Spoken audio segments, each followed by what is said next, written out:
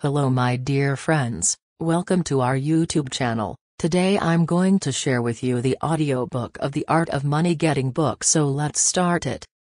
Art of Money Getting. In the United States, where we have more land than people, it is not at all difficult for persons in good health to make money. In this comparatively new in the field, there are so many avenues of success opens, so many vocations which are not crowded, that any person of either sex who is willing, at least for the time being, to engage in any respectable an occupation that offers, may find lucrative employment. Those who really desire to attain an independence, have only to set their minds upon it, and adopt the proper means, as they do in regard to any other an object which they wish to accomplish, and the thing is easily done. But however easy it may be found to make money, I have no doubt many of my hearers will agree it is the most difficult thing in the world to keep it. The road to wealth is, as Dr. Franklin truly says, as plain as the road to the mill. It consists simply in expending less than we earn. That seems to be a very simple problem. Mr. Micawber, one of those happy creations of the genial Dickens, puts the case in a strong light when he says that to have an income of £20 per annum, and spend £20 and sixpence is to be the most miserable of men, whereas, to have an income of only £20, and spend but £19 and sixpence is to be the happiest of mortals.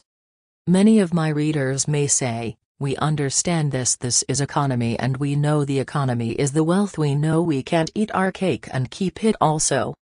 Yet I beg to say that perhaps more cases of failure arise from mistakes on this point than almost any other. The fact is, many people think they understand economy when they really do not. True economy is misapprehended, and people go through life without properly comprehending what that principle is. One says, I have an income of so much, and here is my neighbor who has the same, yet every year he gets something ahead and I fall short. Why is it? I know all about the economy. He thinks he does, but he does not. There are many who think that economy consists in saving cheese parings and candle ends, in cutting off 2p from the laundress bill, and doing all sorts of little, mean, dirty things. The economy is not mean. The misfortune is, also, that this class of persons let their economy apply in only one direction. They fancy they are so wonderfully economical in saving a halfpenny where they ought to spend 2p, that they think they can afford to squander in other directions. A few years ago, before kerosene oil was discovered or thought of, one might stop overnight at almost any farmer's house in the agricultural districts and get a very good supper, but after supper, he might attempt to read in the sitting room, and would find it impossible with the inefficient light of one candle. The hostess, seeing his dilemma, would say, it is rather difficult to read here evenings. The proverb says you must have a ship at sea in order to be able to burn 2 candles at once. We never have an extra candle except for extra occasions. These extra occasions occur, perhaps, twice a year. In this way the good woman saves $5, $6, or $10 in that time, but the information which might be derived from having the extra light would, of course, far outweigh a ton of candles. But the trouble does not end here. Feeling that she is so economical in tallow candles, she thinks she can afford to go frequently to the village and spend $20 or $30 for ribbons and furbelows, many of which are not necessary. This false economy may frequently be seen in men of business, and in those instances, it often runs to writing paper. You find good businessmen who save all the old envelopes and scraps, and would not tear a new sheet of paper, if they could avoid it, for the world. This is all very well. They may in this way save $5 or $10 a year, but being so economical, only in note paper, they think they can afford to waste time having expensive parties, and to drive their carriages. This is an illustration of Dr. Franklin's saving at the spigot and wasting at the bunghole, penny wise and pound foolish.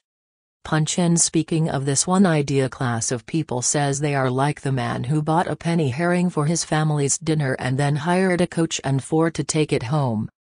I never knew a man to succeed by practicing this kind of economy. True economy consists of always making the income exceed the outgo.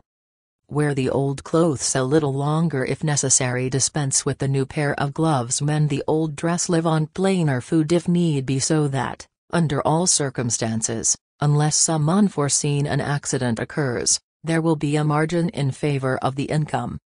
A penny here, and a dollar there, placed at interest, goes on accumulating, and in this way the desired result is attained.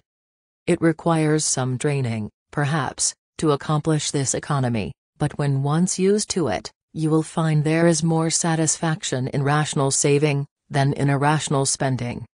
Here is a recipe that I recommend. I have found it to work an excellent cure for extravagance, and especially for mistaken economy. When you find that you have no surplus at the end of the year, and yet have a good income, I advise you to take a few sheets of paper and form them into a book and mark down every item of expenditure.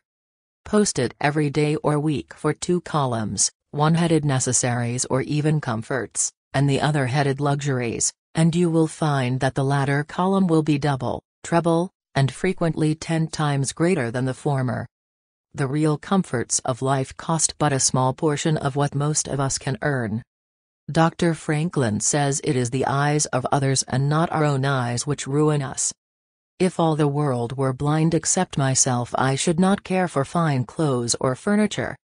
It is the fear of what Mrs. Grundy may say that keeps the noses of many worthy families to the grindstone.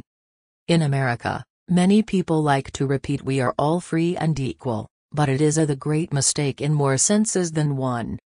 That we are born free and equal is a glorious truth in one sense, yet we are not all are born equally rich, and we never shall be.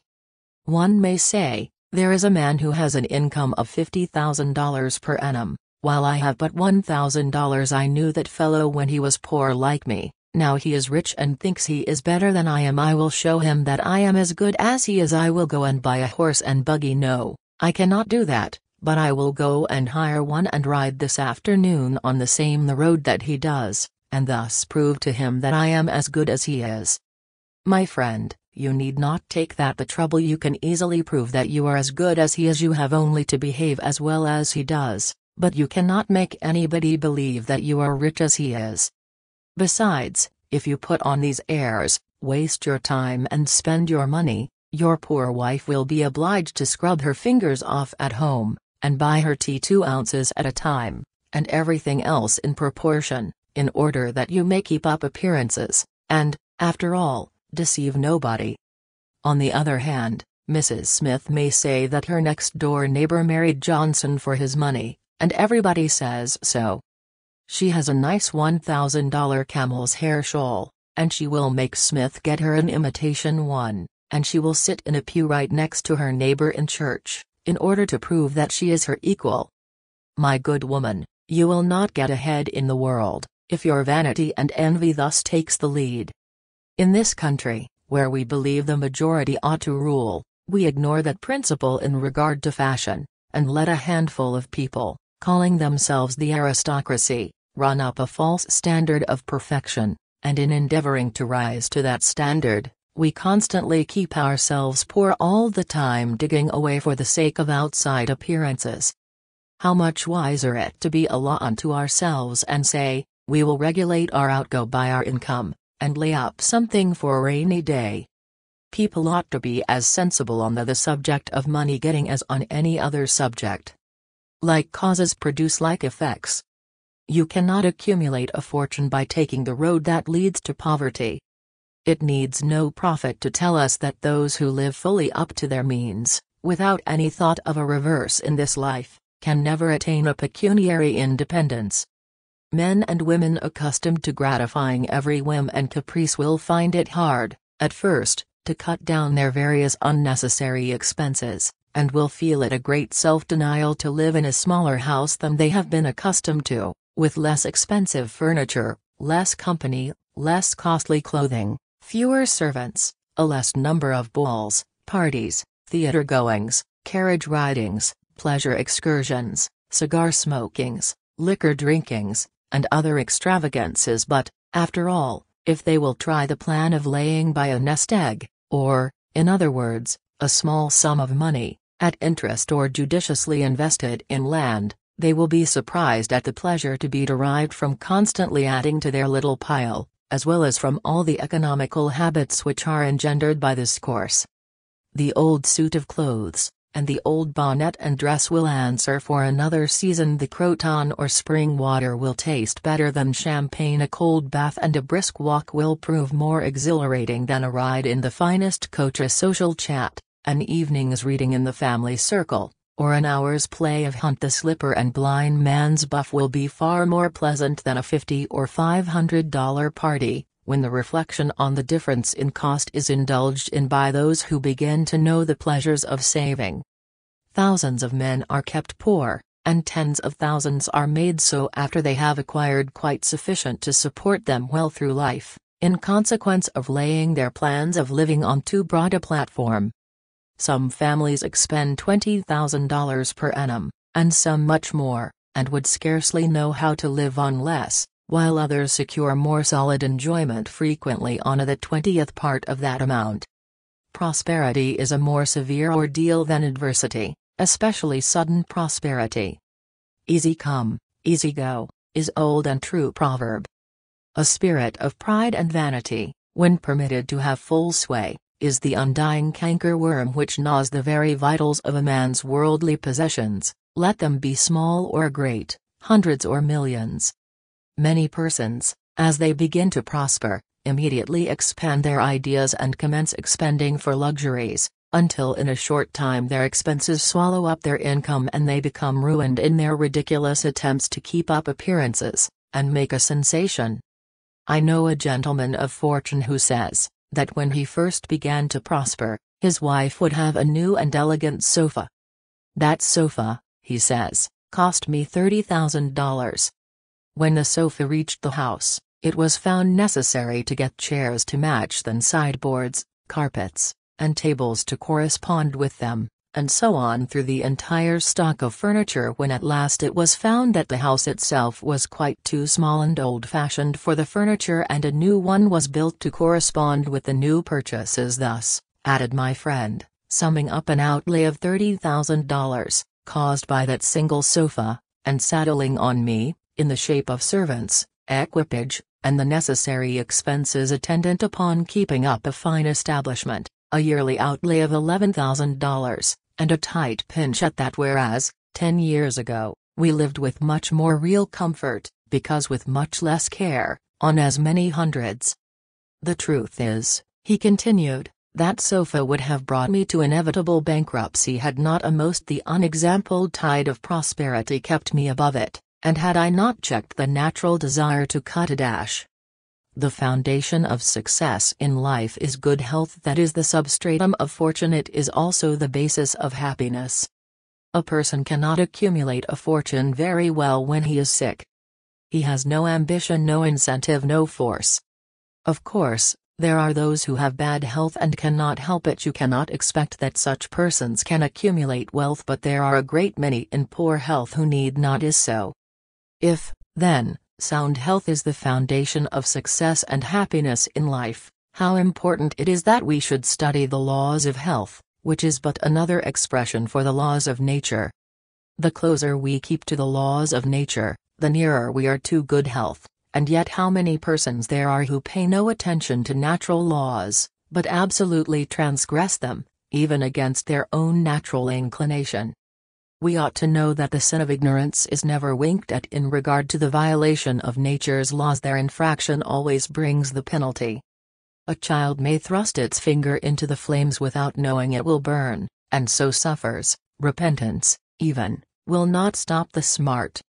Many of our ancestors knew very little about the principle of ventilation. They did not know much about oxygen, whatever other gin they might have been acquainted with, and consequently, they built their houses with little 7 by 9 feet bedrooms, and these good old pious Puritans would lock themselves up in one of these cells, say their prayers and go to bed.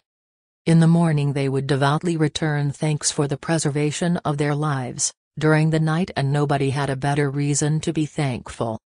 Probably some big crack in the window, or in the door, let in a little fresh air, and thus saved them. Many persons knowingly violate the laws of nature against their better impulses, for the sake of fashion. For instance, there is one thing that nothing living except a vile worm ever naturally loved, and that is tobacco. Yet how many persons there are who deliberately train an unnatural appetite, and overcome this implanted aversion for tobacco, to such a degree that they get to love it.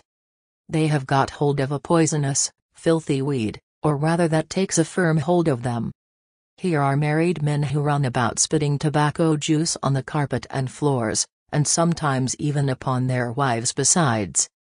They do not kick their wives out of doors like drunken men, but their wives, I have no doubt, often wish they were outside of the house. Another perilous feature is that this artificial appetite, like jealousy, grows by what it feeds on. When you love that which is unnatural, a stronger appetite is created for the hurtful thing than the natural desire for what is harmless.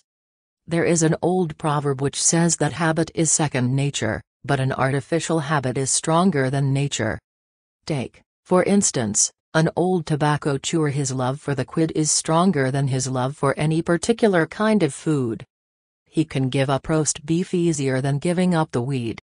Young lads regret that they are not men. They would like to go to bed boys and wake up men, and to accomplish this they copy the bad habits of their seniors.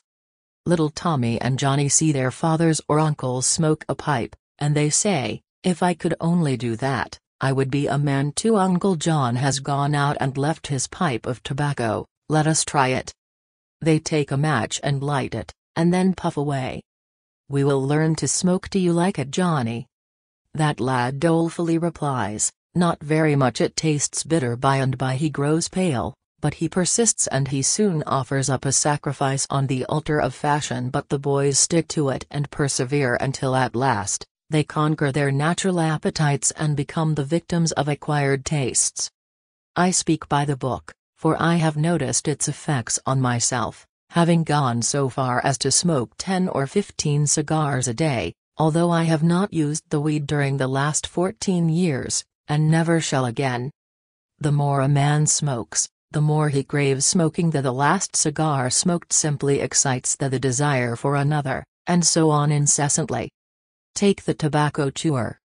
In the morning, when he gets up, he puts a quid in his mouth and keeps it there all day, never taking it out except to exchange it for a fresh one, or when he is going to eat. Oh, yes, at intervals during the day and evening, many a chewer takes out the quid and holds it in his hand long enough to take a drink, and then pop it goes back again. This simply proves that the appetite for rum is even stronger than that for tobacco. When the tobacco chewer goes to your country seat and you show him your grapery and fruit house, and the beauties of your garden, when you offer him some fresh, ripe fruit, and say, "My friend, I have got here are the most delicious apples, and pears, peaches, and apricots. I have imported them from Spain, France and Italy. Just see those luscious grapes. There is nothing more delicious or more healthy than ripe fruit, so help yourself. I want to see you delight yourself with these things." He will roll the dear quid under his tongue and answer, "No, I thank you, I have got tobacco in my mouth." His palate has become narcotized by the noxious weed, and he has lost, in a great measure, the delicate and enviable taste for fruits. This shows what expensive, useless and injurious habits men will get into. I speak from experience. I have smoked until I trembled like an aspen leaf, the blood rushed to my head, and I had a palpitation of the heart which I thought was heart disease, till I was almost killed with fright. When I consulted my physician, he said, "Break off tobacco using." I was not only injuring my health and spending a great deal of money, but I was setting a bad example. I obeyed his counsel. No young man in the world ever looked so beautiful, as he thought he did, behind a 15-cent cigar or a meerschaum. These remarks apply with tenfold force to the use of intoxicating drinks. To make money requires a clear brain. A man has got to see that 2 and 2 make 4. He must lay all his plans with reflection and forethought, and closely examine all the details and the ins and outs of the business. As no man can succeed in business, unless he has a brain to enable him to lay his plans and reason to guide him in their execution. So, no matter how bountifully a man may be blessed with intelligence, if the brain is muddled, and his judgment warped by intoxicating drinks, it is impossible for him to carry on business successfully. How many good opportunities have passed, never to return, while a man was sipping a social glass with his friend? How many foolish bargains have been made under the influence of the nervine, which temporarily makes its victim thinks he is rich? How many important chances have been put off until tomorrow, and then forever, because the wine cup has thrown the system into a state of lassitude, neutralizing the energies so essential to success in business? Verily, wine is a mocker. The use of intoxicating drinks as a beverage is as much an infatuation as is the smoking of opium by the Chinese, and the former is quite as destructive to the success of the businessman as the latter. It is an unmitigated evil, utterly indefensible in the light of philosophy, religion or good sense. It is the parent of nearly every other evil in our country. Chapter 1. Don't mistake your vocation. The safest plan, and the one most sure of success for the young man starting in life, is to select the vocation which is most congenial to his tastes. Parents and guardians are often quite too negligent in regard to this. It is very common for a father to say, for example, "I have 5 boys. I will make Billy a clergyman, John a lawyer, Tom a doctor, and Dick a farmer." He then goes into town and looks about to see what he will do with Sammy. He returns home and says, "Sammy, I see watchmaking is a nice, genteel business. I think I will make you a goldsmith." He does this, regardless of Sam's natural inclinations, or genius. We are all, no doubt, born for a wise purpose. There is as much diversity in our brains as in our countenances. Some are born natural mechanics, while some have great aversion to machinery. Let a dozen boys of 10 years get together, and you will soon observe 2 or 3 are whittling out some ingenious device working with locks or complicated machinery. When they were but 5 years old, their father could find no toy to please them like a puzzle. They are natural mechanics, but the other 8 or 9 boys have different aptitudes. I belong to the latter class. I never had the slightest love for mechanism. On the contrary, I have a sort of abhorrence for complicated machinery. I never had ingenuity enough to whittle a cider tap so it would not leak. I never could make a pen that I could write with, or understand the principle of a steam engine. If a man was to take such a boy as I was, and attempt to make a watchmaker of him, the boy might, after an apprenticeship of 5 or 7 years, be able to take apart and put together a watch, but all through life he would be working uphill and seizing every excuse for leaving his work and idling away his time. Watchmaking is repulsive to him. Unless a man enters upon the vocation intended for him by nature, and best suited to his peculiar genius, he cannot succeed. I am glad to believe that the majority of persons do find their right vocation. Yet we see many who have mistaken their calling, from the blacksmith up, or down, to the clergyman. You will see, for instance, that extraordinary linguist, the learned blacksmith, who ought to have been a teacher of languages, and you may have seen lawyers, doctors and clergymen who were better fitted by nature for the anvil or the lapstone. Chapter 2. Select the right location. After securing the right vocation, you must be careful to select the proper location. You may have been cut out for a hotel keeper, and they say it requires a genius to know how to keep a hotel. You might conduct a hotel like clockwork, and provide satisfactorily for 500 guests every day, yet, if you should locate your house in a small village where there is no railroad communication or public travel, the location would be your ruin. It is equally important that you do not commence business where there are already enough to meet all demands in the same occupation. I remember a case which illustrates this subject. When I was in London in 1858, I was passing down Holborn with an English friend and came to the penny shows. They had immense cartoons outside, portraying the wonderful curiosities to be seen all for a penny. Being a little in the show line myself, I said, let us go in here. We soon found ourselves in the presence of the illustrious showman, and he proved to be the sharpest man in that line I had ever met. He told us some extraordinary stories in reference to his bearded ladies, his albinos, and his armadillos, which we could hardly believe, but thought it better to believe it than look after the proof. He finally begged to call our attention to some wax statuary, and showed us a lot of the dirtiest and filthiest wax figures imaginable. They looked as if they had not seen water since the deluge. "What is there so wonderful about your statuary?" I asked. "I beg you not to speak so satirically," he replied, "sir, these are not Madame Tussauds wax figures, all covered with gilt and tinsel and imitation diamonds, and copied from engravings and photographs. Mine, sir, were taken from life. Whenever you look upon one of those figures, you may consider that you are looking upon the living individual." Glancing casually at them, I saw one labeled Henry VIII, and feeling a little curious upon seeing that it looked like Calvin Edson, the living skeleton, I said, "Do you call that Henry VIII? He replied, "Certainly, sir, it was taken from life at Hampton Court, by special order of His Majesty, on such a day."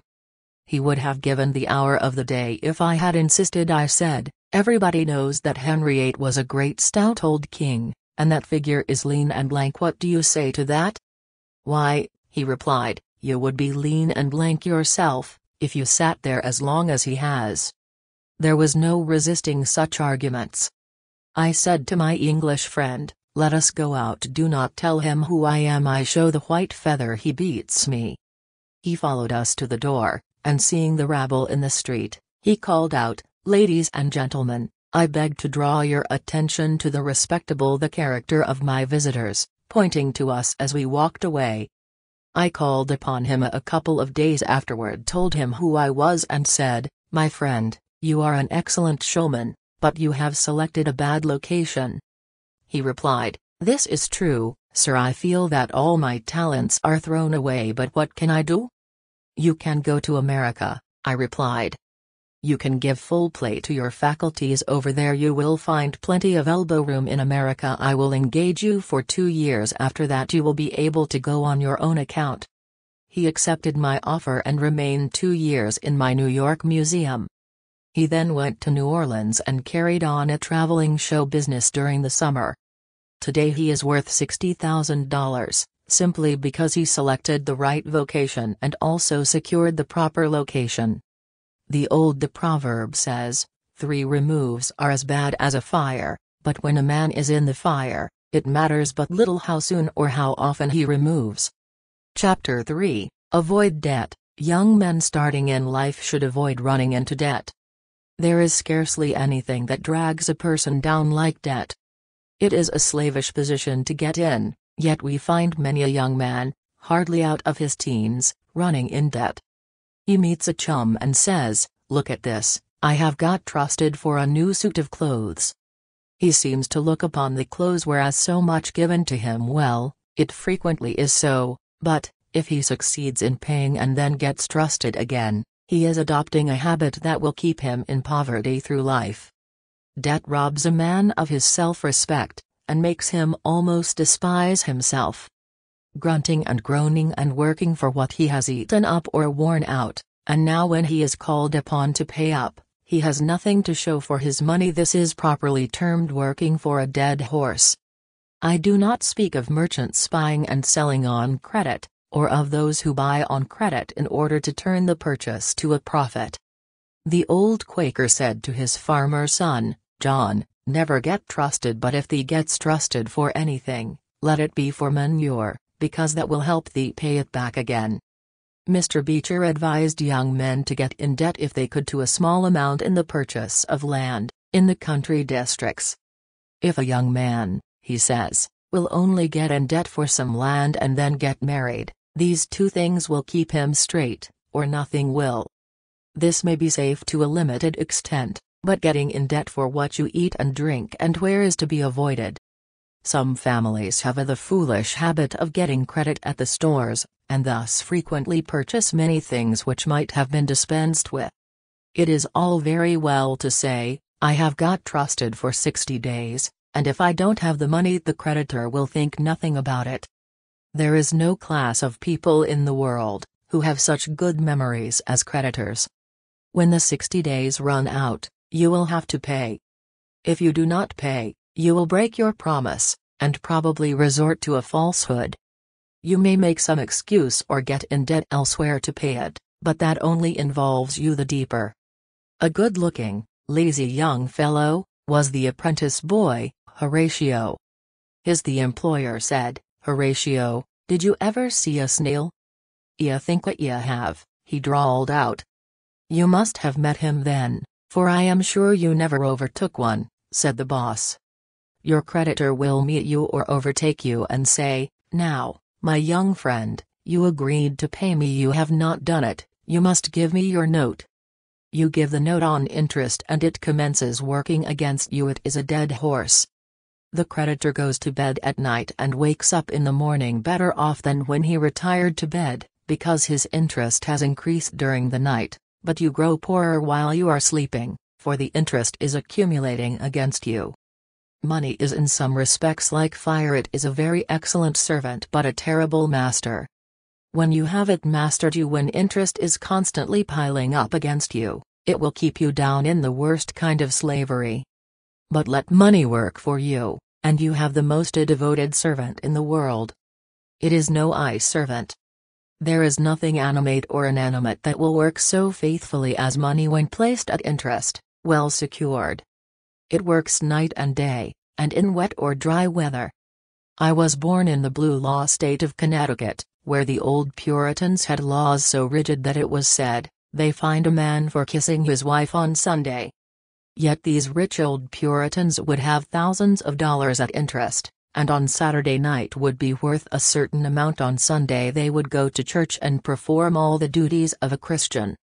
On waking up on Monday morning, they would find themselves considerably richer than the Saturday night previous, simply because their money placed at interest had worked faithfully for them all day Sunday, according to law. Do not let it work against you. If you do, there is no chance for success in life so far as money is concerned. John Randolph, the eccentric Virginian, once exclaimed in Congress, "Mr. Speaker, I have discovered the philosopher's stone, pay as you go." This is, indeed, nearer to the philosopher's stone than any alchemist has ever yet arrived. Chapter 4 Persevere. When a man is on the right path, he must persevere. I speak of this because there are some persons who are born tired, naturally lazy, and possessing no self-reliance and no perseverance. But they can cultivate these qualities, as Davy Crockett said, "This thing remember when I am dead, be sure you are right, then go ahead." It is this go-aheaditiveness, this determination not to let the horrors or the blues take possession of you, so as to make you relax your energies in the struggle for independence, which you must cultivate. How many have almost reached the goal of their ambition, but, losing faith in themselves, have relaxed their energies, and the golden prize has been lost forever. It is, no doubt, often true, as Shakespeare says, there is a tide in the affairs of men, which taken at the flood, leads on to fortune. If you hesitate, some bolder hand will stretch out before you and get the prize. Remember the proverb of Solomon, "He becometh poor that dealeth with a slack hand, but the hand of the diligent maketh rich." Perseverance is sometimes but another word for self-reliance. Many persons naturally look on the dark side of life, and borrow trouble. They are born so. Then they ask for advice, and they will be governed by one wind and blown by another, and cannot rely upon themselves. Until you can get so that you can rely upon yourself, you need not expect to succeed. I have known men, personally, who have met with pecuniary reverses, and absolutely committed suicide, because they thought they could never overcome their misfortune. But I have known others who have met more serious financial difficulties, and have bridged them over by simple perseverance, aided by a firm belief that they were doing justly, and that Providence would overcome evil with good. You will see this illustrated in any sphere of life. Take two generals, both understand military tactics, both educated at West Point, if you please, both equally gifted, yet one, having this principle of perseverance, and the other lacking it. The former will succeed in his profession, while the latter will fail. One may hear the cry, "The enemy are coming, and they have got cannon." "Got cannon?" says the hesitating general. "Yes." "Then halt every man." He wants time to reflect. His hesitation is his ruin. The enemy passes unmolested, or overwhelms him, while on the other hand, the general of pluck, perseverance and self-reliance, goes into battle with a will, and, amid the clash of arms, the booming of cannon, the shrieks of the wounded, and the moans of the dying, you will see this man persevering, going on, cutting and slashing his way through with unwavering determination, inspiring his soldiers to deeds of fortitude, valor, and triumph. Chapter 5. Whatever you do, do it with all your might, work at it, if necessary, early and late, in season and out of season, not leaving a stone unturned, and never deferring for a single hour that which can be done just as well now. The proverb is full of truth and meaning: whatever is worth doing at all, is worth do well. Many a man acquires a fortune by doing his business thoroughly, while his neighbor remains poor for life, because he only half does it. Ambition, energy, industry, and perseverance are indispensable requisites for success in business. Fortune always favors the brave, and never helps a man who does not help himself. It won't do to spend your time like Mr. Micawber, in waiting for something to turn up. To such men one of two things usually turns up: the poorhouse or the jail, for idleness breeds bad habits, and clothes a man in rags. The poor spendthrift vagabond says to a rich man, "I have discovered there is enough money in the world for all of us. If it was equally divided, this must be done, and we shall all be happy together." "But," was the response, "if everybody was like you, it would be spent in 2 months, and what would you do then?" "Oh, divide again, keep dividing, of course." I was recently reading in a London paper an account of a a pauper who was kicked out of a cheap boarding house because he could not pay his bill, but he had a roll of papers sticking out of his coat pocket, which, upon examination, proved to be his plan for paying off the national debt of England without the aid of a penny. People have got to do as Cromwell said, not only trust in Providence but keep the powder dry. Do your part of the work or you cannot succeed. Muhammad, one night, while encamping in the desert, overheard one of his fatigued followers remark, "I will loose my camel, and trust it to God." "No, no, not so," said the Prophet, "tie thy camel, and trust it to God. Do all you can for yourselves, and then trust to Providence or luck, or whatever you please to call it, for the rest." Chapter 6. Depend upon your own personal exertions. The eye of the employer is often worth more than the hands of a dozen employees. In the nature of things, an agent cannot be so faithful to his employer as to himself. Many who are employers will call to mind instances where the best employees have overlooked important points which could not have escaped their own observation as a proprietor. No man has a right to expect to succeed in life unless he understands his business, and nobody can understand his business thoroughly unless he learns it by personal application and experience. A man may be a manufacturer, he has got to learn the many details of his business personally. He will learn something every day, and he will find he will make mistakes nearly every day. And these very mistakes help to him in the way of experiences if he but heeds them. He will be like the Yankee tin peddler, who, having been cheated as to the quality in the purchase of his merchandise, said, "All right, there's a little information to be gained every day. I will never be cheated in that way again." Thus a man buys his experience, and it is the best kind if not purchased at too dear a rate. I hold that every man should, like Cuvier, the French naturalist, thoroughly know his business. So proficient was he in the study of natural history, you might bring to him the bone, or even a section of a bone of an animal which he had never seen described, and, reasoning from analogy, he would be able to draw a picture of the object from which the bone had been taken. On one occasion his students attempted to deceive him. They rolled one of their number in a cowskin and put him under the professor's table as a new specimen. When the philosopher came into the room, some of the students asked him what animal it was. Suddenly the animal said, "I am the devil and I am going to eat you." It was but natural that Cuvier should desire to classify this creature, and examining it intently, he said, "Divided hoof graminivorous. It cannot be done." He knew that an animal with a split hoof must live upon grass and grain, or another kind of vegetation, and would not be inclined to eat flesh, dead or alive, so he considered himself perfectly safe. The possession of a perfect knowledge of your business is an absolute necessity in order to ensure success. Among the maxims of the elder Rothschild was one, an apparent paradox: be cautious and bold. This seems to he a contradiction in terms, but it is not, and there is great wisdom in the maxim. It is, in fact, a condensed statement of what I have already said. It is to say, you must exercise your caution in laying your plans, but be bold in carrying them out.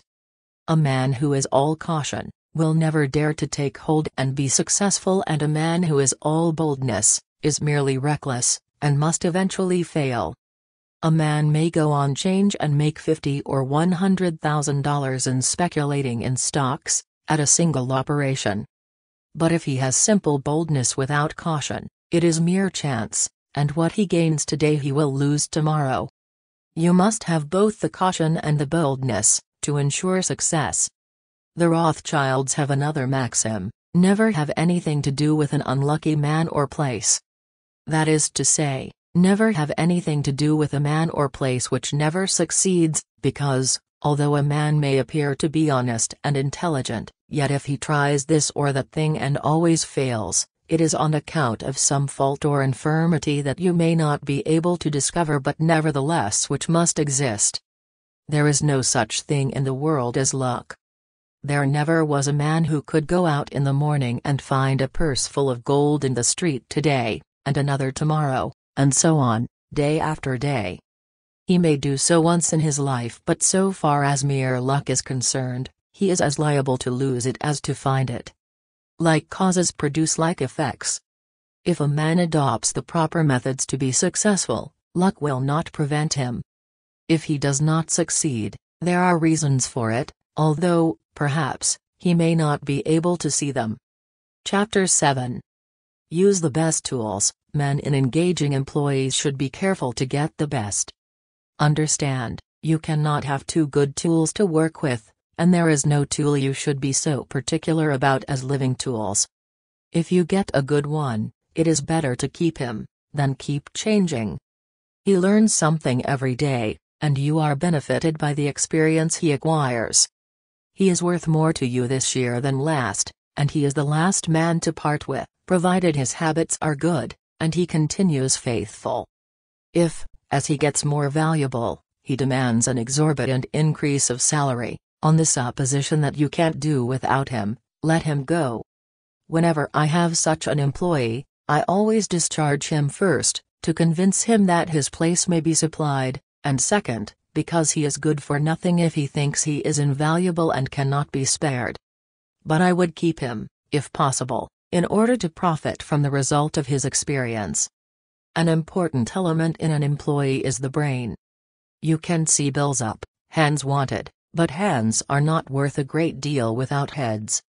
Mr. Beecher illustrates this, in this wise: an employee offers his services by saying, "I have a pair of hands and one of my fingers thinks."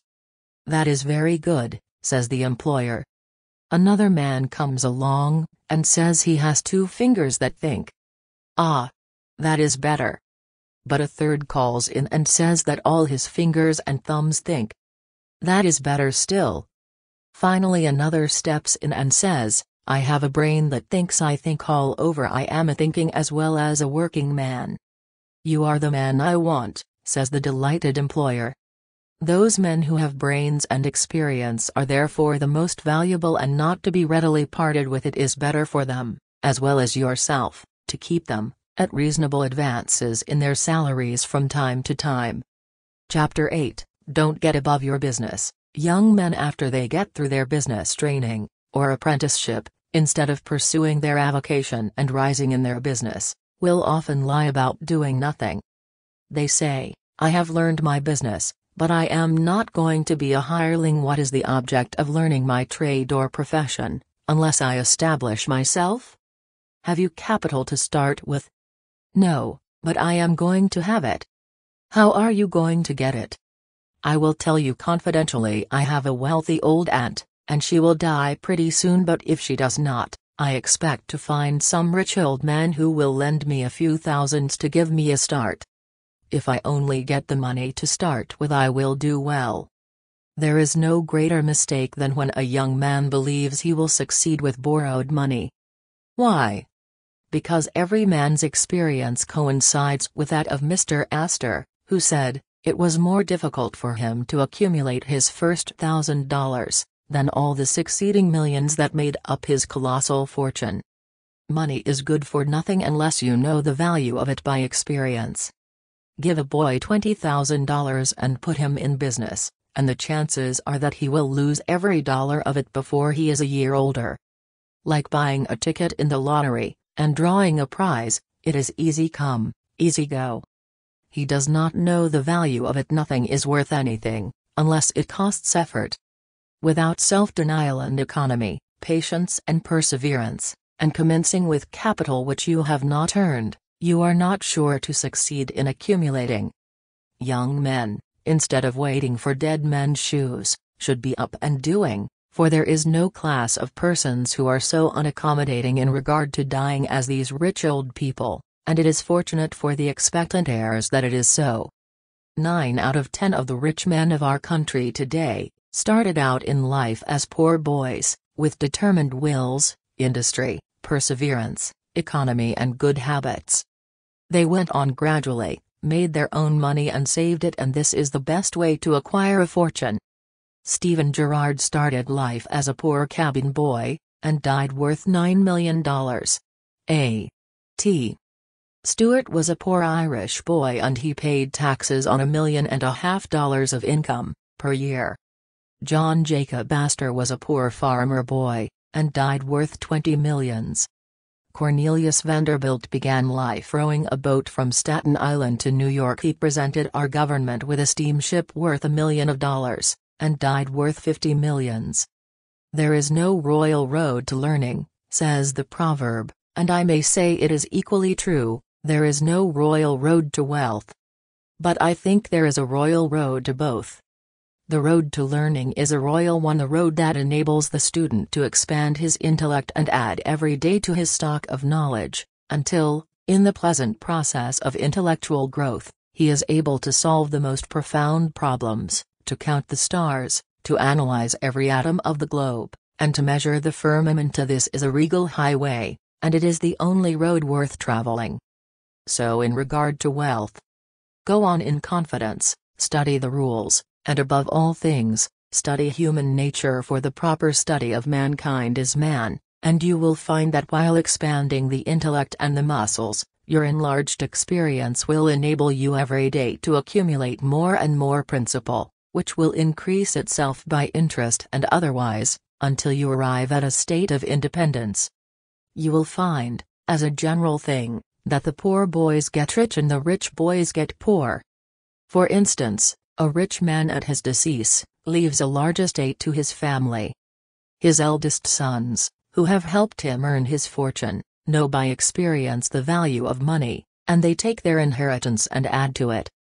The separate portions of the young children are placed at interest, and the little fellows are patted on the head, and told a dozen times a day, "You are rich, you will never have to work, you can always have whatever you wish, for you were born with a golden spoon in your mouth." The young heir soon finds out what that means. He has the finest dresses and playthings, he is crammed with sugar candies and almost killed with kindness, and he passes from school to school, petted and flattered. He becomes arrogant and self-conceited, abuses his teachers, and carries everything with a high hand. He knows nothing of the real value of money, having never earned any, but he knows all about the golden spoon business. At college, he invites his poor fellow students to his room, where he wines and dines them. He is cajoled and caressed, and called a glorious good fellow, because he is so lavish of his money. He gives his game suppers, drives his fast horses, invites his chums to fetes and parties, determined to have lots of good times. He spends the night in frolics and debauchery, and leads off his companions with the familiar song, "We won't go home till morning." He gets them to join him in pulling down signs, taking gates from their hinges and throwing them into backyards and horse ponds. If the police arrest them, he knocks them down, is taken to the lock-up, and joyfully foots the bills.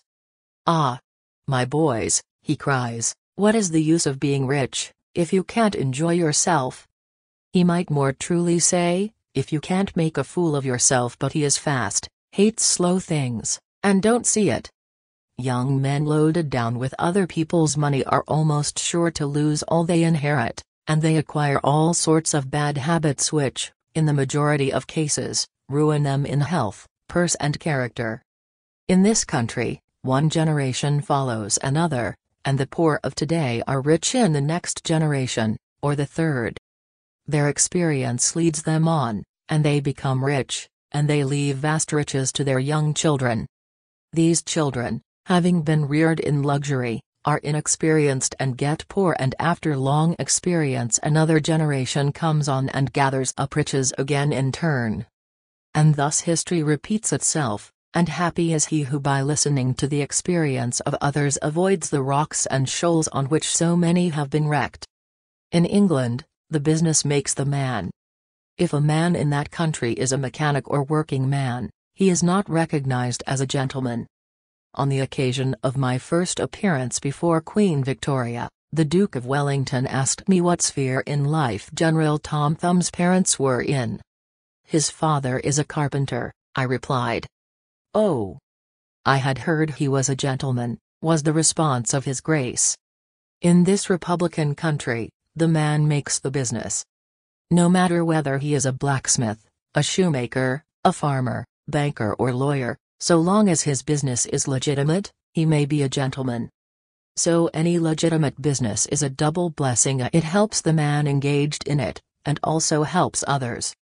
The farmer supports his own family, but he also benefits the merchant or mechanic who needs the products of his farm.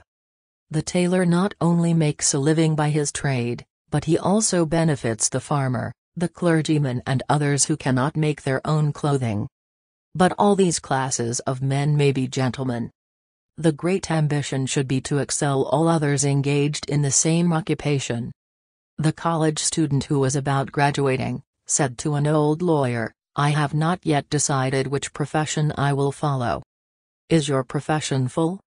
"The basement is much crowded, but there is plenty of room upstairs," was the witty and truthful reply. No profession, trade, or calling is overcrowded in the upper story. Wherever you find the most honest and intelligent merchant or banker, or the best lawyer, the best doctor, the best clergyman, the best shoemaker, carpenter, or anything else, that man is most sought for, and has always enough to do.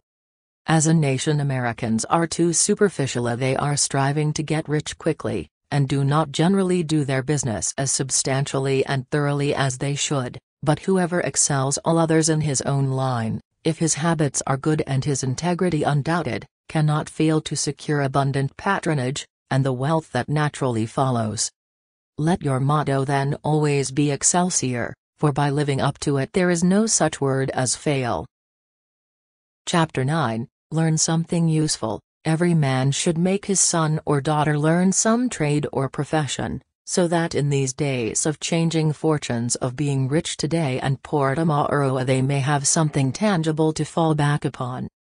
This provision might save many persons from misery, who by some unexpected turn of fortune have lost all their means. Chapter 10, Let hope predominate, but be not too visionary. Many persons are always kept poor, because they are too visionary.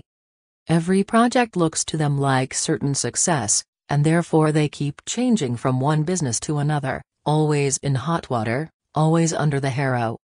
The plan of counting the chickens before they are hatched is an error of ancient date, but it does not seem to improve by age. Chapter 11, Do not scatter your powers, engage in one kind of business only, and stick to it faithfully until you succeed, or until your experience shows that you should abandon it. A constant hammering on one nail will generally drive it home at last, so that it can be clinched. When a man's undivided attention is centered on one object, his mind will constantly be suggesting improvements of value, which would escape him if his brain was occupied by a dozen different subjects at once. Many a fortune has slipped through a man's fingers because he was engaged in too many occupations at a time. There is good sense in the old caution against having too many irons in the fire at once. Chapter 12, Be systematic. Men should be systematic in their business. A person who does business by rule, having a time and place for everything, doing his work promptly, will accomplish twice as much and with half the trouble of him who does it carelessly and slipshod. By introducing system into all your transactions, doing one thing at a time, always meeting appointments with punctuality, you find leisure for pastime and recreation, whereas the man who only half does one thing, and then turns to something else, and half does that, will have his business at loose ends, and will never know when his day's work is done, for it never will be done. Of course, there is a limit to all these rules. We must try to preserve the happy medium, for there is such a thing as being too systematic. There are men and women, for instance, who put away things so carefully that they can never find them again. It is too much like the red tape formality at Washington, and Mr. Dickens' circumlocution office, all theory and no result. When the Astor House was first started in New York City, it was undoubtedly the best hotel in the country. The proprietors had learned a good deal in Europe regarding hotels, and the landlords were proud of the rigid system which pervaded every department of their great establishment. When 12 o'clock at night had arrived, and there were a number of guests around, one of the proprietors would say, "Touch that bell, John," and in 2 minutes 60 servants, with a water bucket in each hand, would present themselves in the hall. "This," said the landlord, addressing his guests, "is our fire bell. It will show you we are quite safe here. We do everything systematically." This was before the Croton water was introduced into the city. But they sometimes carried their system too far. On one occasion, when the hotel was thronged with guests, one of the waiters was suddenly indisposed, and although there were 50 waiters in the hotel, the landlord thought he must have his full complement, or his system would be interfered with. Just before dinner time, he rushed downstairs and said, "There must be another waiter, I am one waiter short, what can I do?" He happened to see Boots, the Irishman. "Pat," said he, "wash your hands and face, take that white apron and come into the dining room in 5 minutes." Presently Pat appeared as required, and the proprietor said, "Now Pat, you must stand behind these 2 chairs, and wait on the gentleman who will occupy them. Did you ever act as a waiter?" "I know all about it, sure, but I never did it." Like the Irish pilot, on one occasion when the captain, thinking he was considerably out of his course, asked, "Are you certain you understand what you are doing?" Pat replied, "Sure, and I knows every rock in the channel." That moment, bang thumped the vessel against a rock. "Ah! Be jabbers, and that is one of 'em," continued the pilot. But to return to the dining room. "Pat," said the landlord, "here we do everything systematically. You must first give the gentlemen each a plate of soup, and when they finish that, ask them what they will have next." Pat replied, "Ah! And I understand perfectly the virtues of system." Very soon in came the guests. The plates of soup were placed before them. One of Pat's 2 gentlemen ate his soup, the other did not care for it. He said, "Waiter, take this plate away and bring me some fish." Pat looked at the untasted plate of soup, and remembered the injunctions of the landlord in regard to system, replied, "Not till ye have ate your sure." Of course, That was carrying system entirely too far. Chapter 13. Read the newspapers. Always take a trustworthy newspaper, and thus keep thoroughly posted in regard to the transactions of the world. He who is without a newspaper is cut off from his species. In these days of telegraphs and steam, many important inventions and improvements in every branch of trade are being made, and he who don't consult the newspapers will soon find himself and his business left out in the cold. Chapter 14. Beware of outside operations. We sometimes see men who have obtained fortunes suddenly become poor. In many cases, this arises from intemperance, and often from gaming, and other bad habits. Frequently it occurs because a man has been engaged in outside operations, of some sort. When he gets rich in his legitimate business, he is told of a grand speculation where he can make a score of thousands. He is constantly flattered by his friends, who tell him that he is born lucky, that everything he touches turns into gold. Now if he forgets that his economical habits, his rectitude of conduct and personal attention to a business which he understood, caused his success in life, he will listen to the siren voices. He says, "I will put in $20,000. I have been lucky, and my good luck will soon bring me back $60,000. A few days elapse and it is discovered he must put in $10,000 more soon after he is told it is all right, but certain matters not foreseen require an advance of $20,000 more, which will bring him a rich harvest, but before the time comes around to realize, the bubble bursts, he loses all he is possessed of, and then he learns what he ought to have known at the first, that however successful a man may be in his own business, if he turns from that and engages in a business which he don't understand, he is like Samson when shorn of his locks his strength has departed, and he becomes like other men. If a man has plenty of money, he ought to invest something in everything that appears to promise success, and that will probably benefit mankind, but let the sums thus invested be moderate in amount, and never let a man foolishly jeopardize a fortune that he has earned in a legitimate way, by investing it in things in which he has had no experience. Chapter 15. Don't endorse without security. I hold that no man ought ever to endorse a note or become security for any man, be it his father or brother, to a greater extent than he can afford to lose and care nothing about, without taking good security.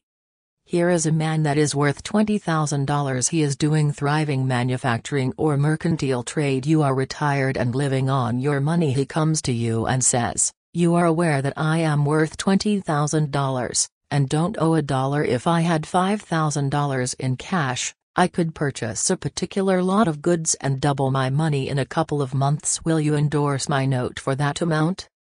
You reflect that he is worth $20,000 and you incur no risk by endorsing his note. You like to accommodate him, and you lend your name without taking the precaution of getting security. Shortly after, he shows you the note with your endorsement cancelled, and tells you, probably truly, that he made the profit that he expected by the operation. You reflect that you have done a good action, and the thought makes you feel happy. By and by, the same thing occurs again and you do it again. You have already fixed the impression in your mind that it is perfectly safe to endorse his notes without security. But the trouble is, this man is getting money too easily. He has only to take your note to the bank, get it discounted and take the cash. He gets money for the time being without effort, without inconvenience to himself. Now mark the result. He sees a chance for speculation outside of his business. A temporary investment of only $10,000 is required. It is sure to come back before a note at the bank would be due. He places a note for that amount before you. You sign it almost mechanically. Being firmly convinced that your friend is responsible and trustworthy, you endorse his notes as a matter of course. Unfortunately, the speculation does not come to a head quite so soon as was expected, and another $10,000 note must be discounted to take up the last one when due. Before this note matures, the speculation has proved an utter failure and all the money is lost. Does the loser tell his friend, the endorser, That he has lost half of his fortune? Not at all. He don't even mention that he has speculated at all. But he has got excited. The spirit of speculation has seized him. He sees others making large sums in this way. We seldom hear of the losers, and, like other speculators, he looks for his money where he loses it. He tries again. Endorsing notes has become chronic with you, and at every loss he gets your signature for whatever amount he wants. Finally you discover your friend has lost all of his property and all of yours. You are overwhelmed with astonishment and grief, and you say, it is a hard thing, my friend here has ruined me, but, you should add, I have also ruined him. If you had said in the first place, I will accommodate you, but I never endorse without taking ample security, he could not have gone beyond the length of his tether, and he would never have been tempted away from his legitimate business. It is a very dangerous thing, therefore, at any time, to let people get possession of money too easily. It tempts them to hazardous speculations, if nothing more. Solomon truly said, he that hateth suretyship is sure. So with a young man starting in business, let him understand the value of money by earning it. When he does understand its value, then grease the wheels a little in helping him to start business. But remember, men who get money with too great facility cannot usually succeed. You must get the first dollars by hard knocks, and at some sacrifice, in order to appreciate the value of those dollars. Chapter 16, Advertise Your Business. We all depend, more or less, upon the public for our support. We all trade with the public: lawyers, doctors, shoemakers, artists, blacksmiths, showmen, opera singers, railroad presidents, and college professors. Those who deal with the public must be careful that their goods are valuable, that they are genuine, and will give satisfaction. When you get an article which you know is going to please your customers, and that when they have tried it, they will feel they have got their money's worth, then let the fact be known that you have got it. Be careful to advertise it in some shape or other, because it is evident that if a man has ever so good an article for sale, and nobody knows it, it will bring him no return.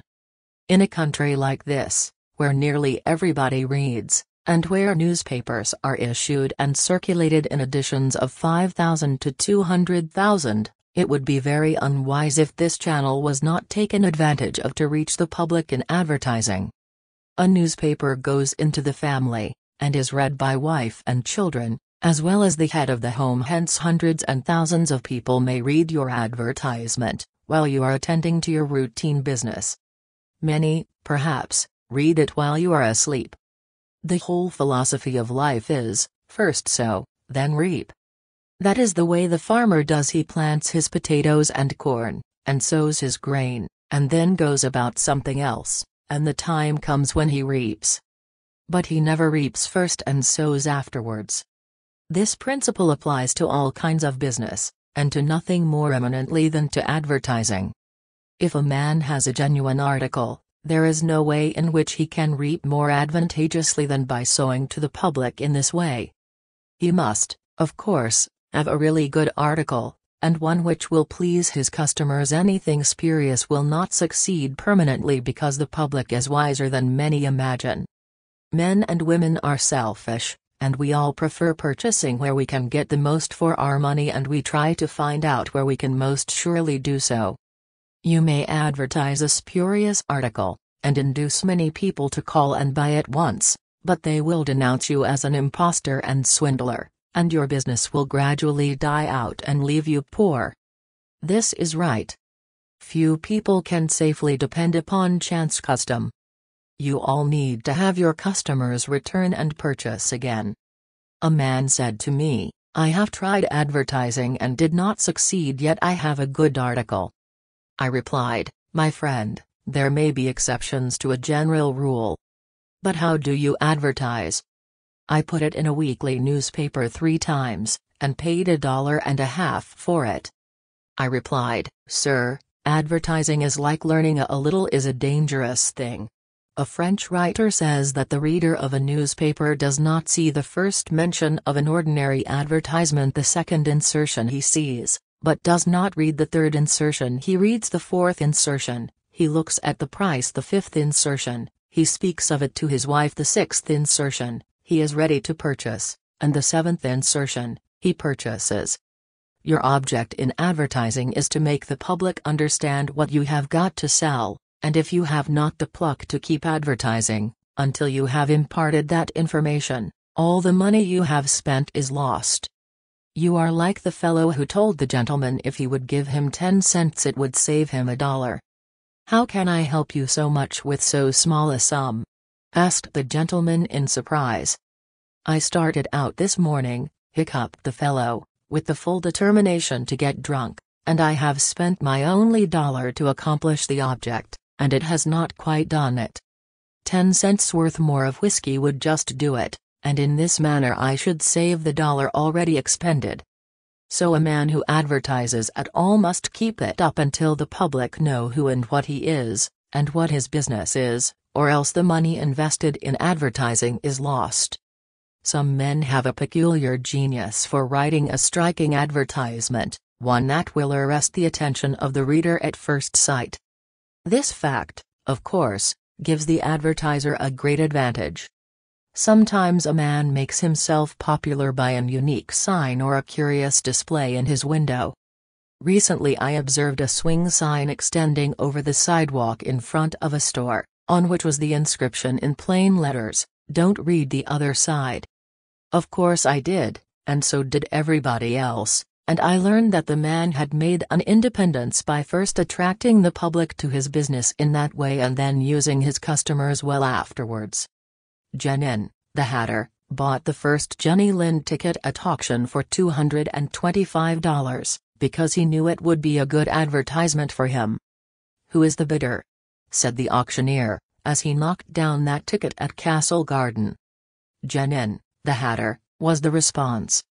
Here were thousands of people from the Fifth Avenue, and from distant cities in the highest stations in life. "Who is Genin, the hatter?" they exclaimed. They had never heard of him before. The next morning the newspapers and telegraph had circulated the facts from Maine to Texas, and from 5 to 10 millions of people had read that the tickets sold at auction for Jenny Lind's first concert amounted to about $20,000, and that a single ticket was sold at $225, to Genin, the hatter. Men throughout the country involuntarily took off their hats to see if they had a Genin hat on their heads. At a town in Iowa it was found that in the crowd around the post office, there was one man who had a Genin hat, and he showed it in triumph, although it was worn out and not worth 2 cents.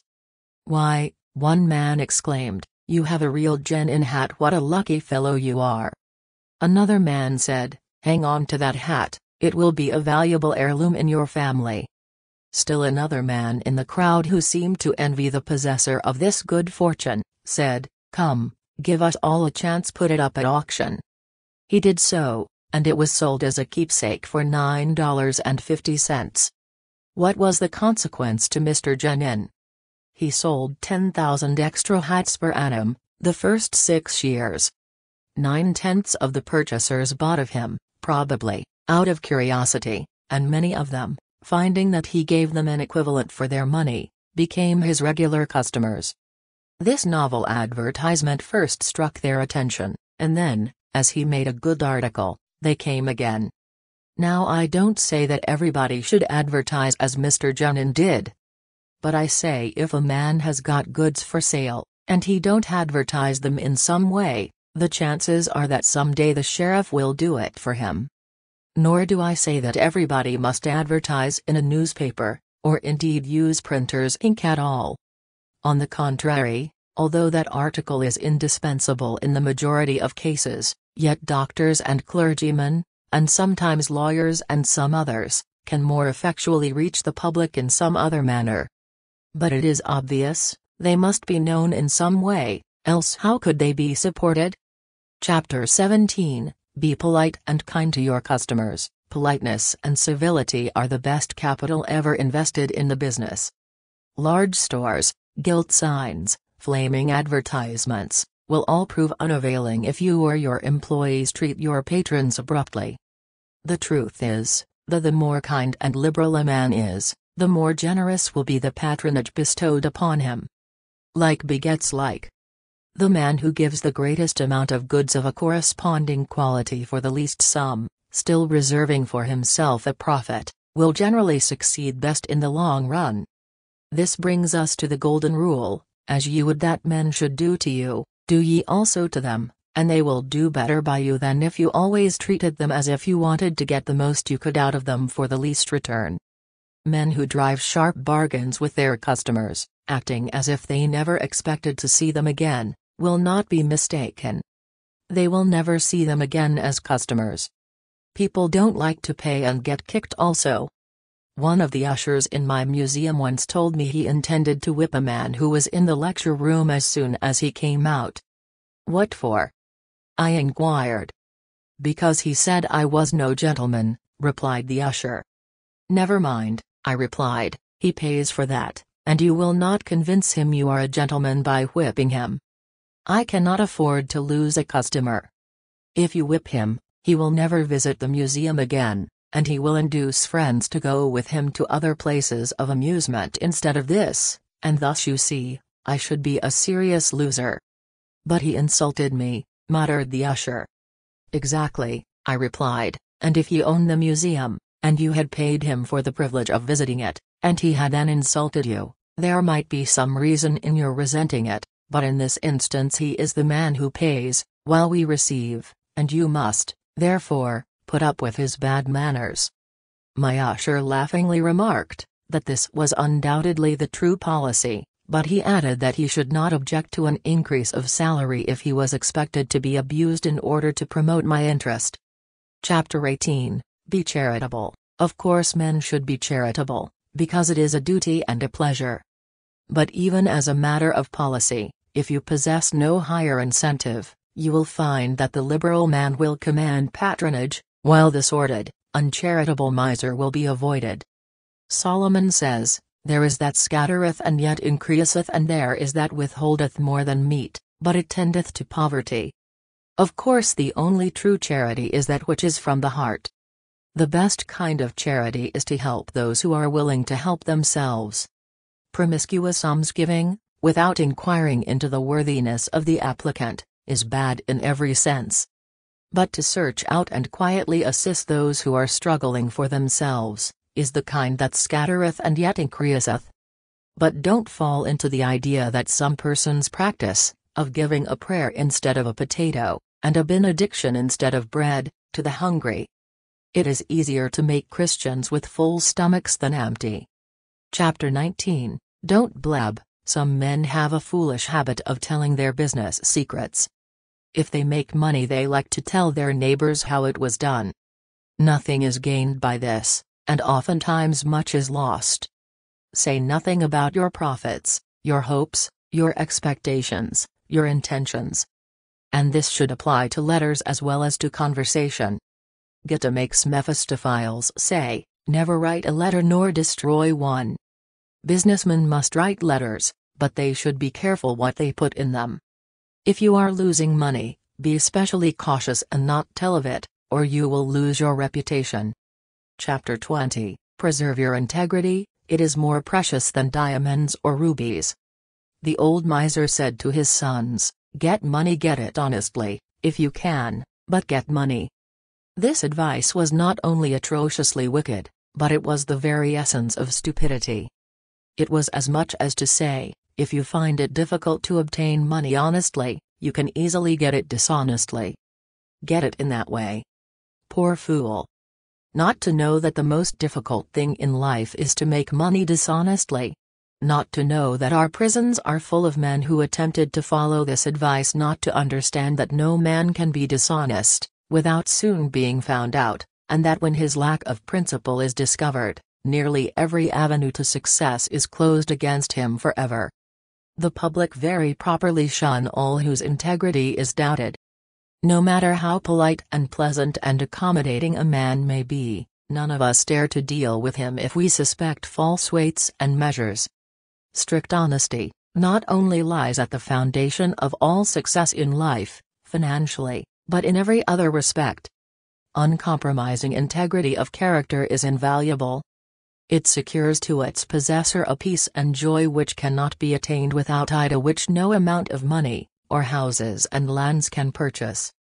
A man who is known to be strictly honest, may be ever so poor, but he has the purses of all the community at his disposal, for all know that if he promises to return what he borrows, he will never disappoint them. As a mere matter of selfishness, therefore, if a man had no higher motive for being honest, all will find that the maxim of Dr. Franklin can never fail to be true, that honesty is the best policy. To get rich is not always equivalent to being successful. There are many rich poor men, while there are many others, honest and devout men and women, who have never possessed so much money as some rich persons squander in a week, but who are nevertheless really richer and happier than any man can ever be while he is a transgressor of the higher laws of his being. The inordinate love of money, no doubt, may be and is the root of all evil, but money itself, when properly used, is not only a handy thing to have in the house, but affords the gratification of blessing our race by enabling its possessor to enlarge the scope of human happiness and human influence. The desire for wealth is nearly universal, and none can say it is not laudable, provided the possessor of it accepts its responsibilities, and uses it as a friend to humanity. The history of money-getting, which is commerce, is a history of civilization, and wherever trade has flourished most, there, too, have art and science produced the noblest fruits. In fact, as a general thing, money-getters are the benefactors of our race. To them, in a great measure, are we indebted for our institutions of learning and of art, our academies, colleges and churches. It is no argument against the desire for, or the possession of, wealth, to say that there are sometimes misers who hoard money only for the sake of hoarding and who have no higher aspiration than to grasp everything which comes within their reach. As we have sometimes hypocrites in religion, and demagogues in politics, so there are occasionally misers among money-getters. These, however, are only exceptions to the general rule.